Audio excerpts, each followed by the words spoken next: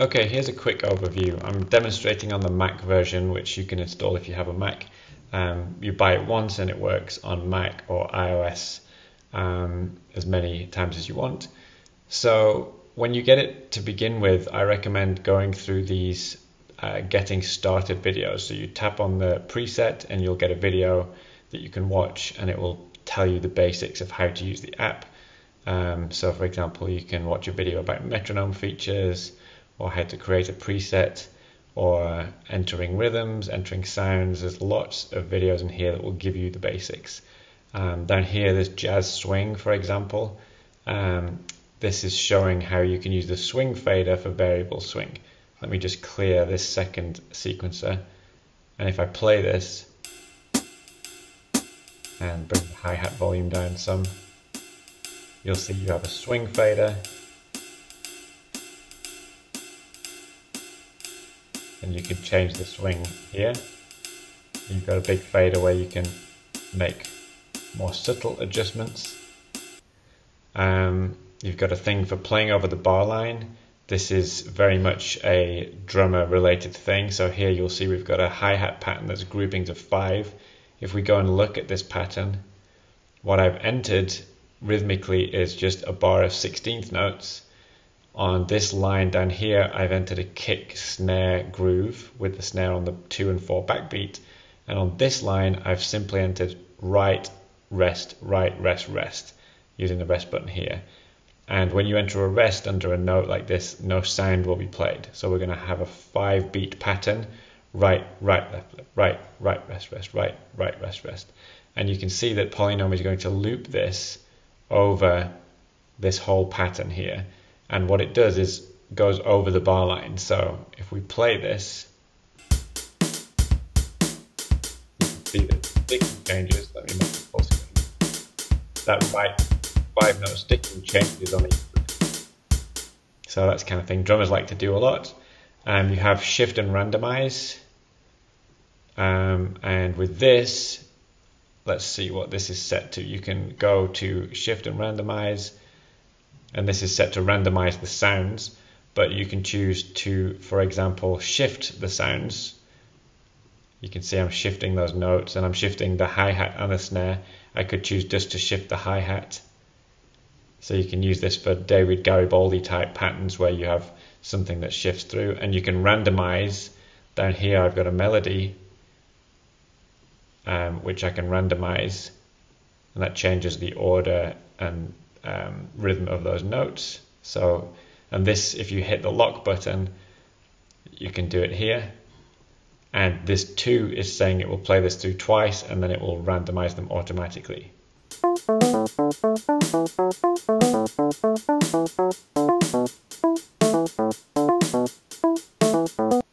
And you could do that with bass drums, for example. So if I go and edit this pattern, if I delete the melody and just put in a bunch of kicks and a bunch of rests like this, now we can generate a random exercise with different kick arrangements. It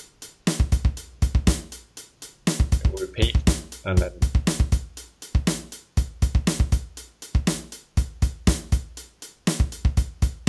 so if I stop here, you can use the arrows to displace, you can displace that kick rhythm, or you can use the dice to give yourself a different exercise. So that's a fun thing for drummers. Here's an auto-displaced click example. 1, 1, 1, 1, E, E, E, E, an. So that's stepping the accents through, and the accent fader in PolyNome, that note where the accent is, if this fader is all the way up, you will only hear the accented note. If it's all the way down, you will hear all notes at the same volume. So with the fader down,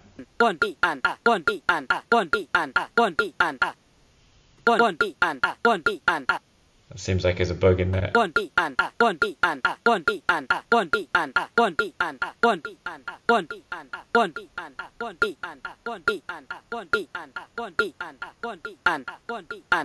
So you have that. And you have conical in here, so if your students are into conical, when you go into edit the pattern and you choose to enter the sounds, you've got sound buttons here, you've got a keyboard, and you've got conical. So you can enter conical rhythms and things in here, and chains, so 2-beat chains, 3-beat chains, 4-beat chains, and you can save different chains for quickly entering them.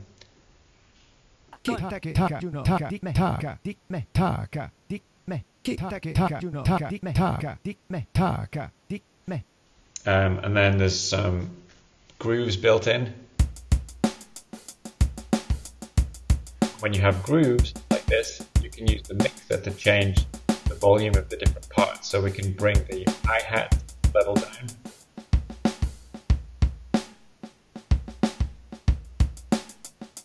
Or we could bring the snare out. Now we just have the ghost notes in there. Or we can bring the ghost notes out.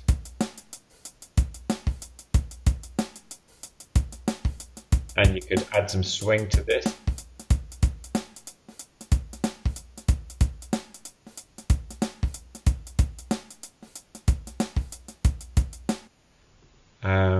And then here we've got the Billie Jean bass line and keyboard and drums. And I've got the Rosanna groove.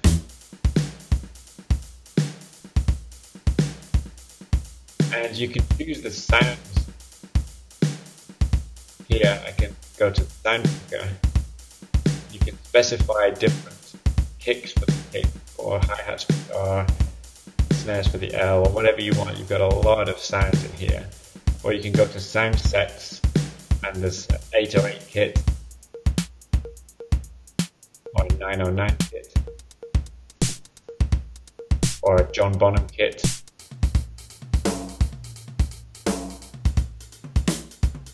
And these are using toms on that ghost note, but you can change that to be a snare.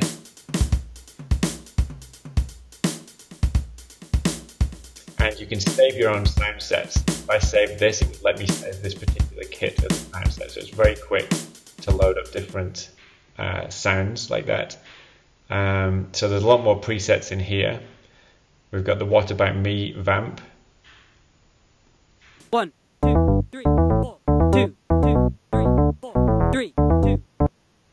And then you can do things like if I create a new preset here, counting example, and I go in here, clear the rhythm.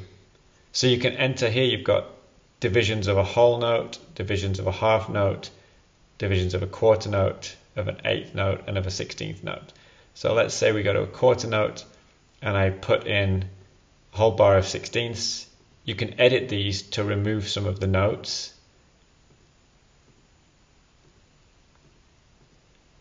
Like so. And if you like, and you want to know how this should be counted, you can click on it and do auto counting, and that will put in a count of this rhythm. 1 and 2 and 4, 1 and 2 and 4, 1. And you can have auto counting of time signatures. So if I was to just choose a time signature here, like 6/8, that will give me a click in 6/8. And you can use the metronome faders here in this mixer, which is a very useful thing. You can filter on, you can go to master and show the master faders, or unclick this, see all the faders. So let's go to metronome and set sounds, and go to sound sets and choose voice count, and this will count bars for you. 1, 1, 3, 5, 2, 3, 5, 3, 2, 3, 4, 5, 6, 4, 2, 3, 4, 5, 6, 1, 2, 3, 4, 5, 6, 2, 2, 3, 4, 5, 6, 3, 2, 3, 4, 5, 6, 4, 2, 3, 4, 5. So notice that it's counting a different number at the start of every bar. You can change that by bringing the bar fader down, and then it will just count straight bars. 1, 2, 3, 4, 5, 6, 1, 2, 3, 4, 5, 6, 1, 2, 3, 4, 5, 6, 1, 2, 3, 4, 5, 6. And you can very quickly set any time signature you want in here. Let's do 7/8. 1. Now you have to put the 1 and the and faders up to get the counting in eighths. 1, 2, 3, 4, 5, 6, 7, 2, 2, 3, 4, 5, 6, 7, 3, 2, 3, 4, 5, 6, 7, 1, 2, 3, 4, 5, 6, 7, 1, 2, 3, 4, 5, 6, 7. So that can be useful. So this is all in presets. You can create presets that do almost anything you want.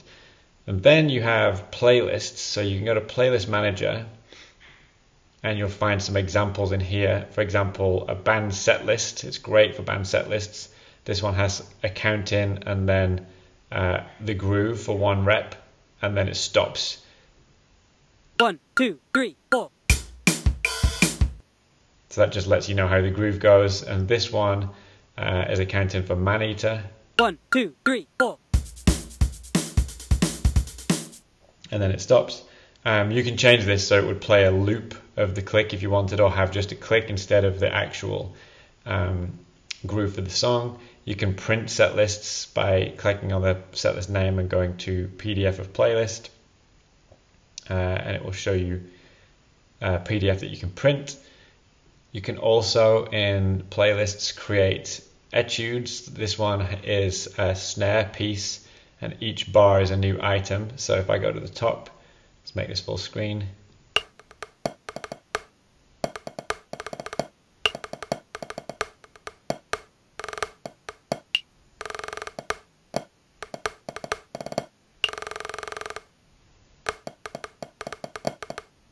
So you can program in, complex snare pieces like that. There's lots of things you can do in playlists. And then there's a goals feature where you can set goals to play. Here I've got 10,000 hours by Friday 30th of June 2028. And if that was my goal, I would have to do 4 hours and 37 minutes of practice today on this preset in order to reach that. And you can just click on a preset and goals and it will load it up for you. And then you can play and you can go back into the goals menu and see how much time you've done on that. You can set lots of different goals in there.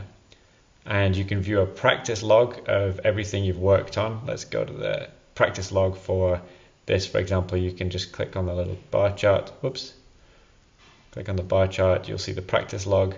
So I've only ever played 18 seconds and 9 seconds of this particular groove. But you can view the practice log for everything. So in this particular version of my app, I've totaled 7 minutes of practice over 125 days, but I only use this for demo purposes, but you can see everything you've worked on, for how long, at what tempos. You see your maximum tempo, you can see the streak of how many days in a row you've practiced. You can generate practice reports, you can view charts, so see bar charts of which presets you've spent the most time on, which days you've practiced, which playlists you've practiced, which tempos you've worked on. Lots of stuff in the practice log. So that's a quick overview. There's lots of things you can do. It's really down to your creativity. But you can use playlists, for example, to create practice routines for you. You can build gap clicks. You can build musical clicks with automatic voice cues that tell you when the chorus is coming up or the verse is coming up. Here I have the Vic Firth 40 Essential Rudiments.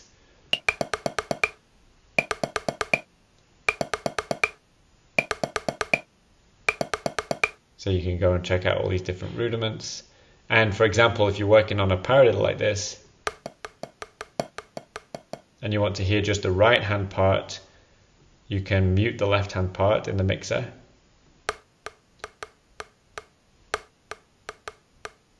Like that. You can also add a stroke guide. So if you want to know downstrokes, upstrokes, etc., you can click in Metronome 2, click on these 3 dots and add a stroke guide, and this will tell you where to play down, tap, upstrokes. Down, tap, up, tap, tap, down, tap, up, tap, tap, down, tap, up, tap, tap, down, tap, up, tap, tap. So here you have the right hand strokes on the top, down, tap, tap, tap, tap, up, and the left hand strokes on the bottom, tap, up, down, tap, tap, tap. And you can change the volume of this so you only hear the right hand guide.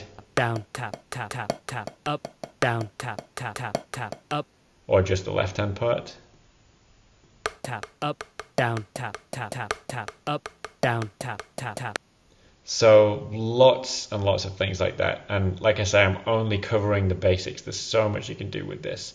You can get a free public library account, and you can go to the public library here and download things like, you won't see it because it's in the browser in the background, but you can download the entire stick control book or the Gadaments book, or lots of presets and practice routines created by other PolyNome users.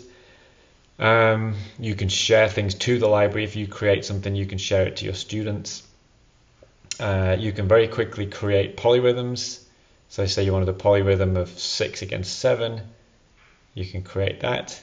1, 2, 3, 4, 5, 6, 1, 2. And you have different visualizations. I can turn up this big numbers fader. 1, 2, 3, 4, 5, 6.